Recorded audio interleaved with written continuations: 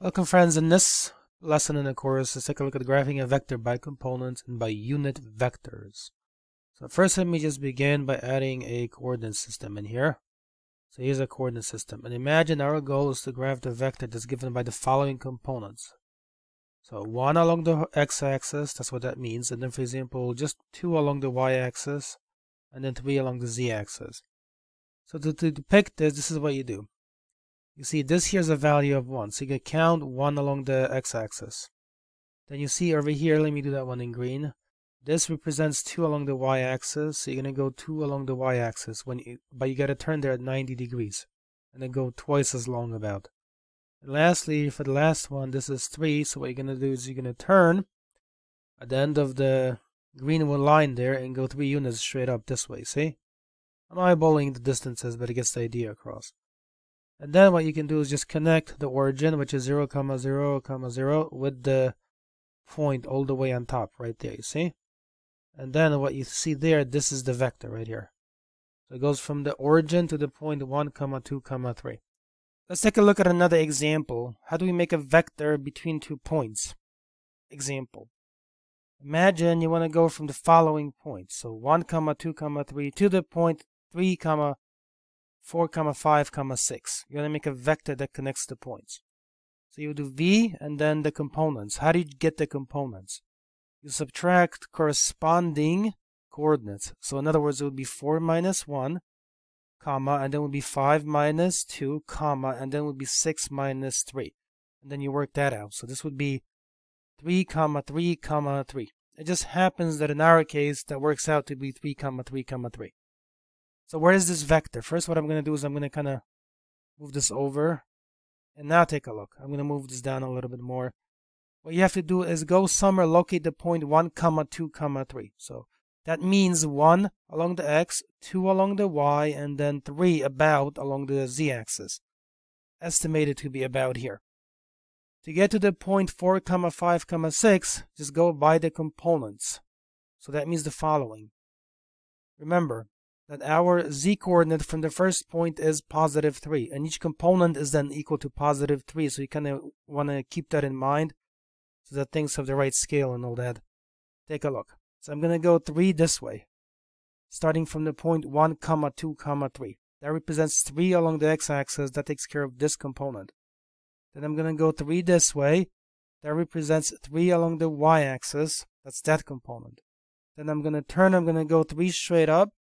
That represents the component of 3 along the z-axis, which means that the vector itself is then the following object. It goes from this point to that point. It's the 3, 3, 3.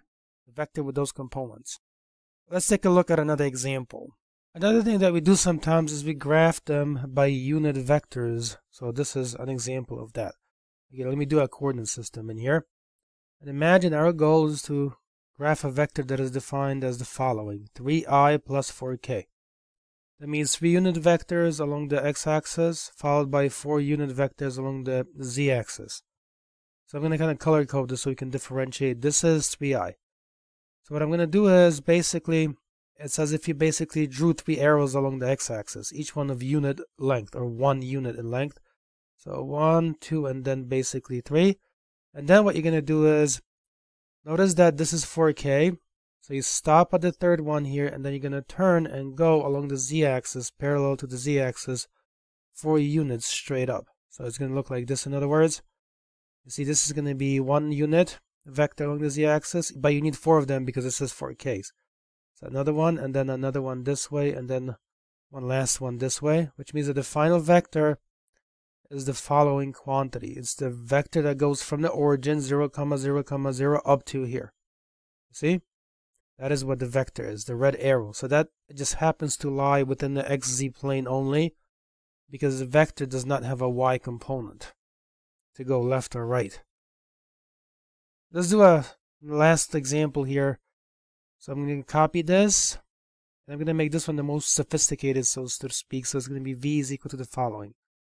2i plus 3j, say, plus 4k.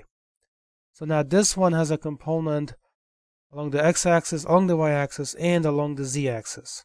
So let's do this. Again, I'm going to just draw little arrows. I'm going to make this one first green. So I'll just kind of reuse this one here. Remember, this means 1 unit along the x-axis. So that's 1, and then that's 2, because it says 2y. Okay, what you're going to do next is you're going to take that part that's the 3j by itself. Let me make that red. And you're going to turn, and you're going to go 1 to the right. But you have to do that 3 times because it says 3j. So once, twice, and then lastly 3 times this way. So you're going by 3j's. That's what the 3j means. And the last part says 4k, so to do that part, I'm just going to use this one from right here. You basically turn and you go straight up. 4 units.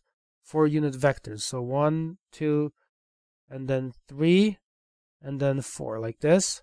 And this brings you to this position, which means the final vector is the following vector that goes from the origin to this point right there. And that is it. So thank you, friends. Please leave a like, please subscribe. Thank you so much for watching. I will see you in another video.